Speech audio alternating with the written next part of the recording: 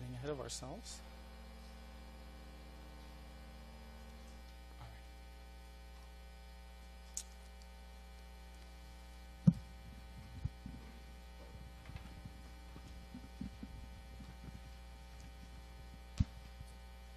All right, so I'm Brian Smith from Columbia University, and my co-authors are Xiaojun B. and Shumin Zhai at Google, and this work was done while I was an intern at Google.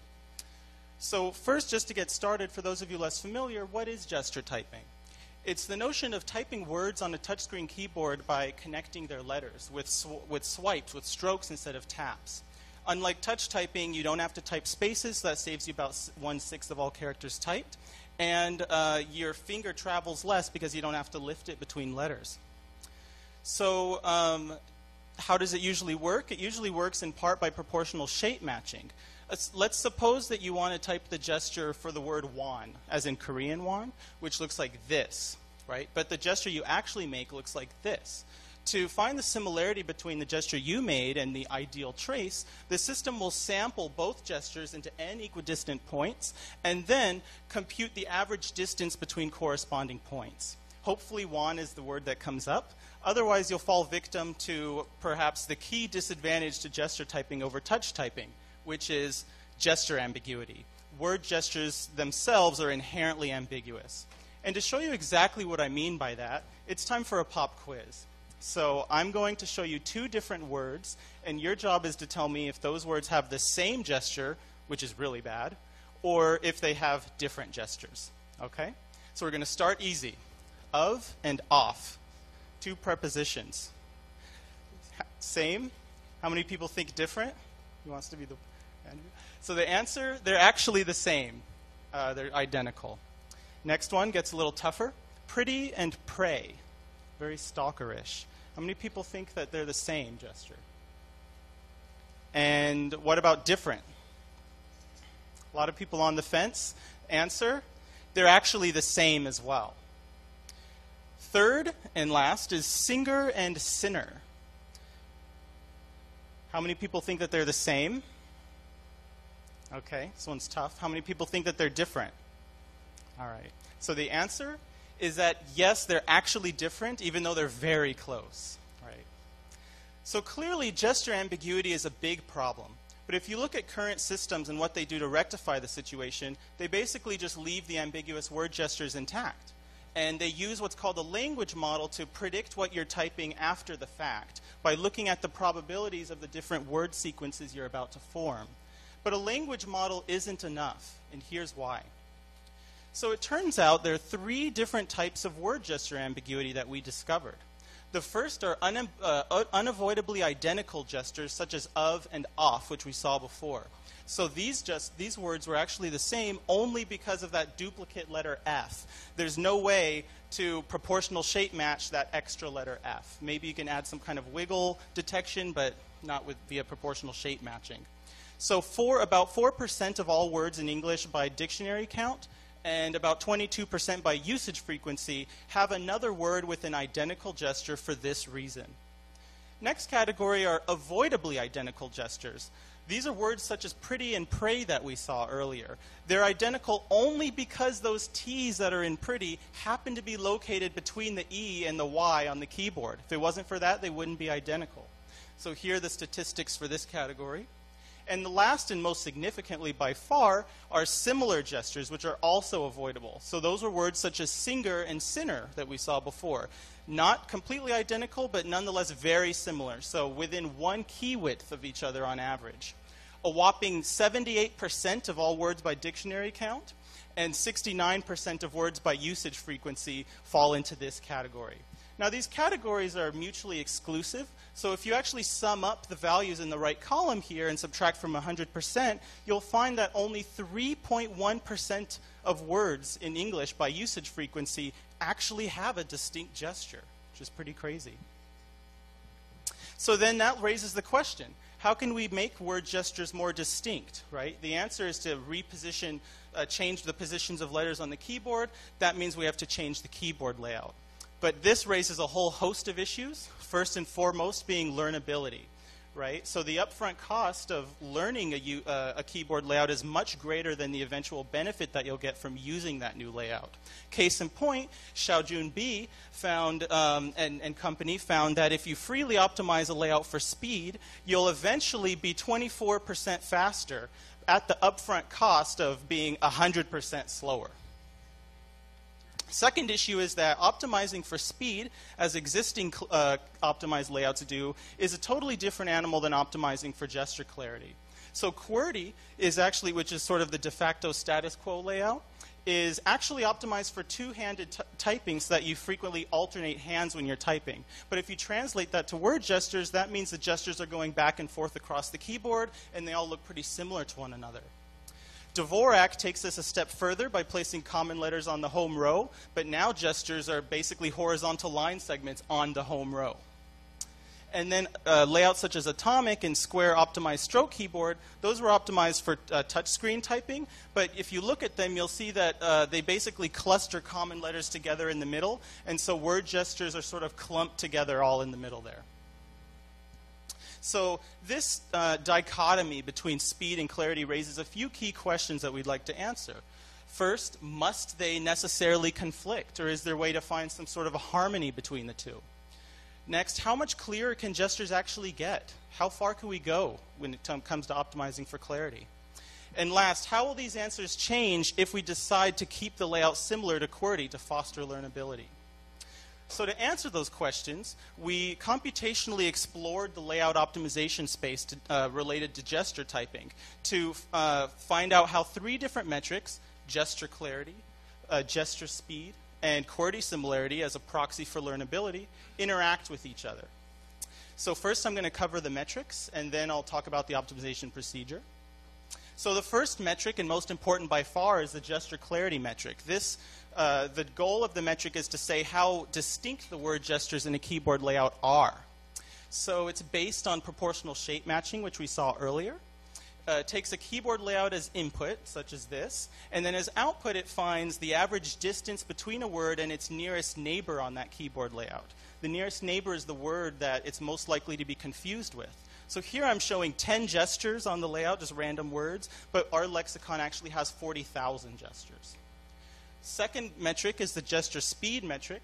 This is based on the CLC model by Shane Cao and Shumin Zhai, which models the time it takes to to gesture a polyline as the sum of a power function of the lengths of those line segments. So this metric takes a keyboard layout as input, and it outputs the expected gesture typing speed on that layout by finding the weighted average of these gesture entry times, and then converting that to words per minute. And finally, we have the Qwerty similarity metric, which is our proxy for learnability. So this one is based on Manhattan distance. It takes a keyboard layout, K as input, and it treats it as if it's aligned on a grid, and then outputs the total displacement between keys on K and their positions on Qwerty. So now I'll talk about how we actually performed the optimization. So rather than find one sort of gold standard keyboard layout that somehow is, awesome for all the three different metrics, we instead use a process called Pareto optimization, which takes a set of points. So think of these as keyboard layouts and their associated metric scores, and computes what's called a Pareto optimal set. That's this set here, also called a Pareto frontier, or a Pareto front for short, which represents layouts that are at the cusp of greatness, so to speak. So these layouts have the property that no other layout is that they're not dominated by any other layout. So meaning no other layout is better than these layouts in all of the metrics. So our optimization is in 3D, but here I'm showing 2D just for simplicity.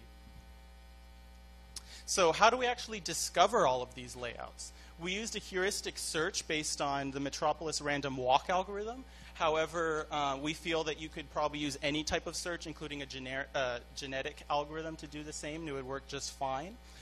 Essentially, we start with a random keyboard layout. Again, I'm going to call it K, and we do the following iterative scheme. We swap two keys on K, so we're using the same footprint as Qwerty, to get a new layout K prime. And if K prime is better than K with respect to some heuristic, we keep it. Otherwise, we'll only keep it with some user-controlled temperature. that gives us simulated annealing so that we can escape local extrema, local maxima, and move on to global maximum. This heuristic function is just a linear combination of the metric scores with weights alpha, beta, and gamma. So we run the optimization a whole bunch of times with different values of these weights to explore that optimization space, albeit in 3D. So then once we have these layouts, then we compute the Pareto optimal set. So all in all, it took 4 machines with 32 threads apiece, 3 weeks to compute and to perform the optimization. And here are the results. So this is the final Pareto front in 3D. It's convex, so lighter colors are farther from the origin in the back. And the axes here are normalized, so 0 is min and 1 is max. So I should mention that none of the layouts on the Pareto front are inherently better than the others. Each is better than the rest in some way. And the process of choosing a layout from the front amounts to figuring out what your tastes are. So how important is learnability compared to speed or clarity for you? So if we take this front and we project it onto the ground here, the speed clarity plane, we actually get this. And this answers our first key question, which was, must gesture clarity and typing speed necessarily conflict? The answer to that is, while they definitely do conflict, this is a negative 45-degree line over here, you can nonetheless achieve big advances in both speed and clarity compared to Qwerty. So now if we sort of unnormalize our axes and put them in terms of their actual units, so clarity, distance, and key widths, speed, and words per minute, we get the answer to our second key question, which is how much clearer can the gestures actually get? How far can we go? If you do the math here, you can actually achieve about a 40% increase in clarity compared to Qwerty. So here's what some of the optimized layouts actually look like. The first is GKC, which is gesture keyboard clarity. That's the one that maximizes clarity, so it's right here.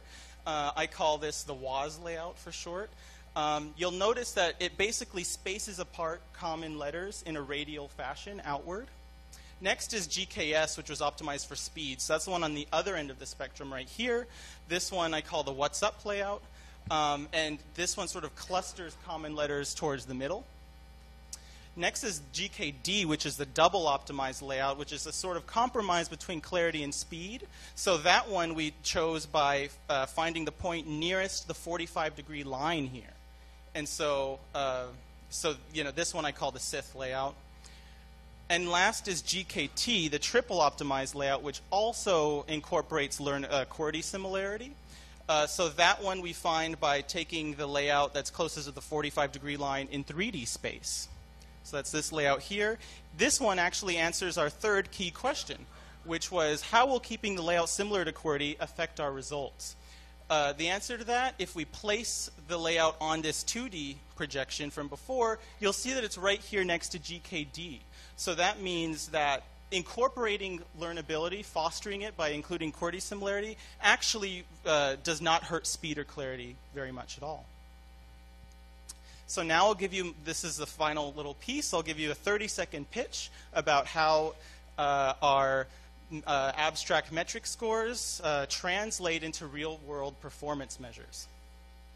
So regarding clarity and typing error rate, we found that keyboards that incorporate gesture clarity in their optimization lead to lower error rates than those without. So the double and triple optimized layout, which included clarity, have much lower error rates than Qwerty, for example. If you look at the double optimized layout on the bottom here, we actually reduce error rates by more than half.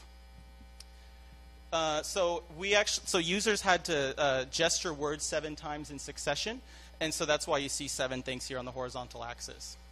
So now with regards to speed, we also found that including speed as an optimization parameter led to faster gestures as well, shorter and faster gestures. So the double optimized layout, for example, is 10% faster than Qwerty. And last, learnability. We actually found that incorporating learnability did not really help people type faster at first. However, our study was limited because it was only held in a single session. It's also possible that our Qwerty similarity metric, which used Manhattan distance, was too lenient. Maybe we should have used square distance, or maybe some other measure of what it means for a keyboard layout to be more learnable than some other layout. All right, last slide. So what have we done? We've defined an optimization space for gesture typing, and we've computationally explored that space, answering several key questions in the process and discovering things such as, even though gesture clarity and gesture speed conflict with each other, you can nonetheless achieve big advances in both compared to QWERTY. Along the way, we've found some layouts such as the double and triple optimized layouts that will make gesture typing faster, more accurate, and more seamless than before. So thank you very much for listening, and I'd be happy to take any questions.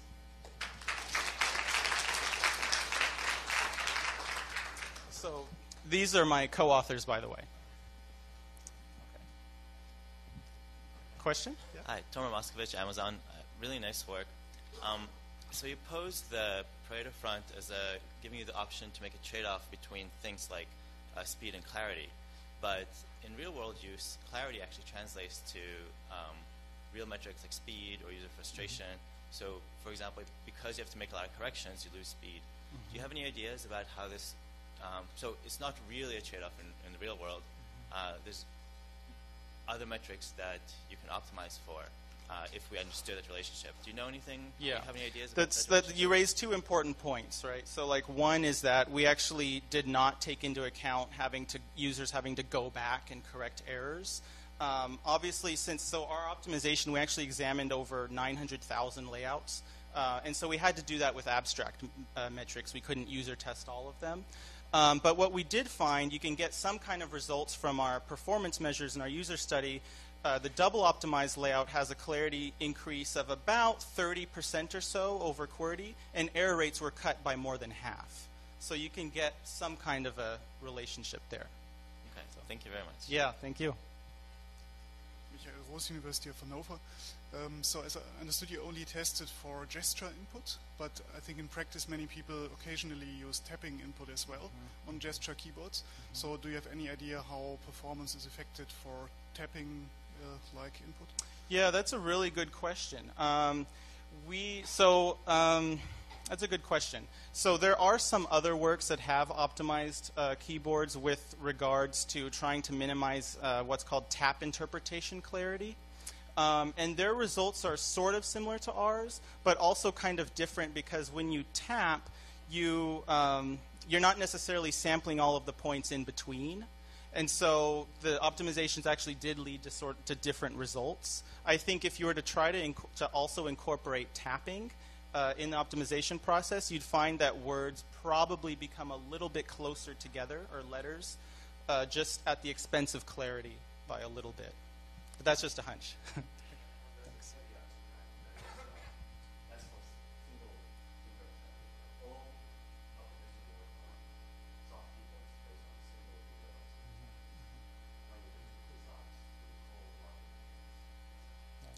Yeah, and that's a good point because now we have bimanual gestures as well. Yep. Sonjun from KAIS. Changing a layout is always risky because people are very conservative to stick on a QWERTY.